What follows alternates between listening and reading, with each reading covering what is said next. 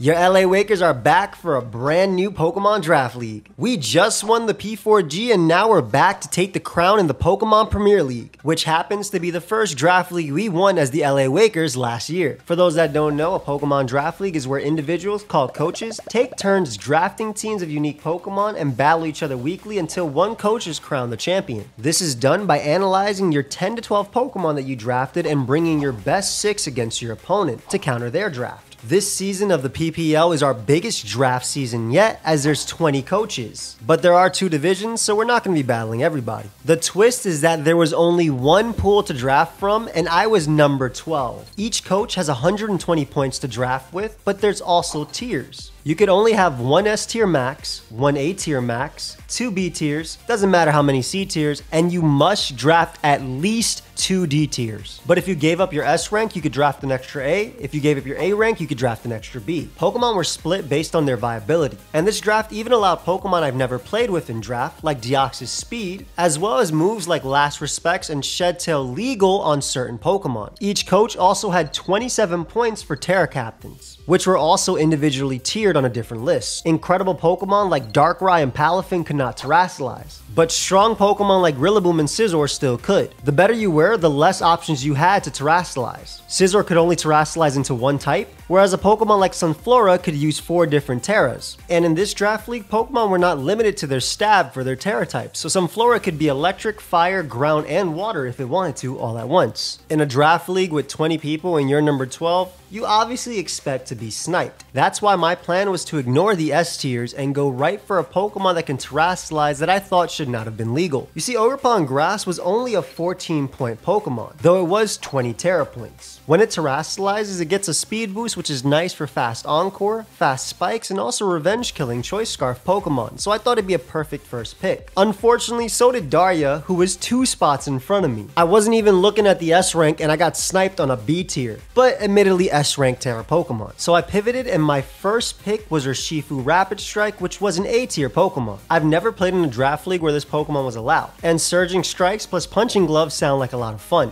The Swords Dance Trailblaze teams can also sweep, and I've been terrorized by this Pokemon in the National Dex tier for months, so I figured it was time to team up. My second pick is actually my first Terra Captain in Entei. Considering this draft allows Pokemon like Deoxys Speed, Darkrai, Palafin, and more, I wanted something with strong priority that can deal with them. And Entei does just that with Terra Normal Extreme Speed. But of course, I still have my powerful Sacred Fires, which will ignore Intimidate because of my Inner Focus ability. Entei can have 2 Terra types as a Terra Captain, so my second Terra type will be Grass, allowing me to deal with bulky waters. My third pick was a Pokemon that helped me win SPL Season 1, and has only been buffed since then. Overcool is back with the LA Wakers, and it provides me a grounded Poison type, which means it can absorb Toxic Spikes. And its Dark typing gives me a nice Psychic immunity for Urshifu. When I used it in SPL Season 1, it didn't have any form of recovery, but now has access to Pain Split. But its best role would be an Intimidate tank that can set up Spikes and Toxic Spikes. I had the option of getting Thundurus Therian for my 4th pick, and that would have been its 3rd time with the LA Wakers. But this time I decided to get Thundurus Incarnate for its Prankster Thunder Wave and potential Rain Dance sets, which pair extremely well with both Urshifu and Swift Swim Overqwil. While it's not the insane beast it was in previous draft seasons like Generation 6, due to its lack of hidden power, which is why myself and others will typically choose Thundurus Therian over it because it makes up for it with its more special attack, I'm certain I'll find some value from this Pokemon. My 5th pick is something I've wanted to use in draft ever since it came back, but I've always been sniped.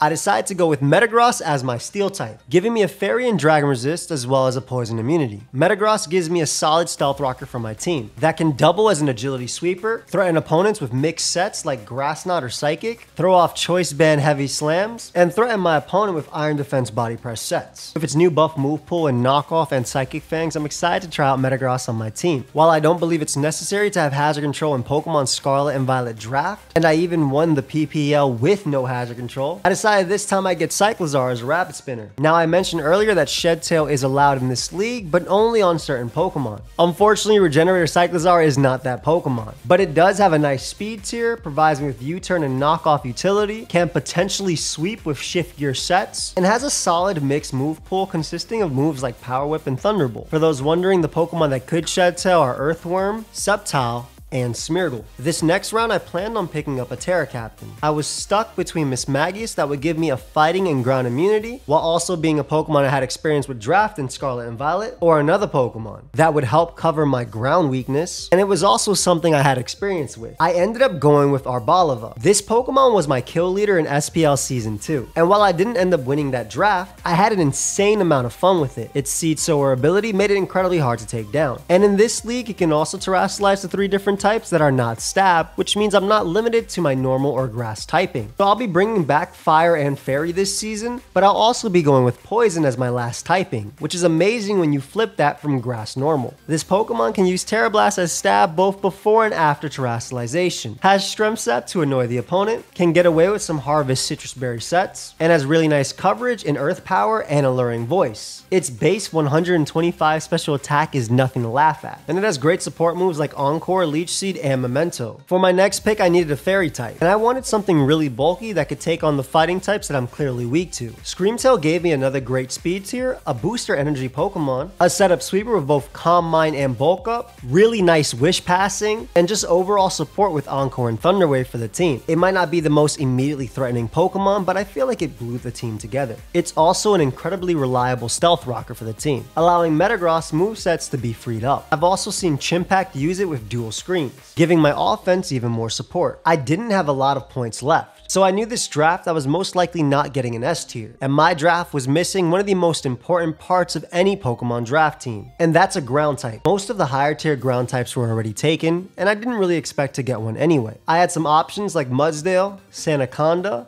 Piloswine, and Palossand. I had my mind set on Sandaconda because Glare would be amazing to help Urshifu and Entei out, but it was picked right before my turn. Out of that list, there was one of the Pokemon that I used in previous draft leagues years ago. It was always a reliable stealth rocker back then and had some nice priority to help me out versus dragons. And with Eviolite, Piloswine is actually incredibly bulky. I think the last time I had Piloswine on my team was the WBE. It's always been a great budget ground type that still hits incredibly hard with its base 100 attack. It has some cool options now like Trailblaze if I wanted to try sweeping with it, but for the most part it'll probably be setting up Stealth Rock or checking dragons and flying types for my team. Having a ground type that can threaten grass types also helps out my Urshifu. At this point I only had 7 points left. Earlier in the draft, one Pokemon I really wanted to try out that would help out Urshifu was Sinistcha, but that ended up being sniped, which led me to pick up Arboliva once again. Because I also missed out on Miss Magius, I decided to pick up Poltergeist last. While this Pokemon is only usually seen as a Shell Smash sweeper, and it's probably worse on my team as one because it doesn't have Terra, it gave me a spin blocker and something to spam Will-O-Wisp. I've seen other Draft League players like Viz use this Pokemon to a lot of success, so I decided to try it out myself. While I might not always use it as a Shell Smash sweeper, it still makes my opponent have to fear that. So that's my team for this season of the PPL. I'll be the first to admit it's not as threatening as most teams that I usually draft, but having 20 people in one pool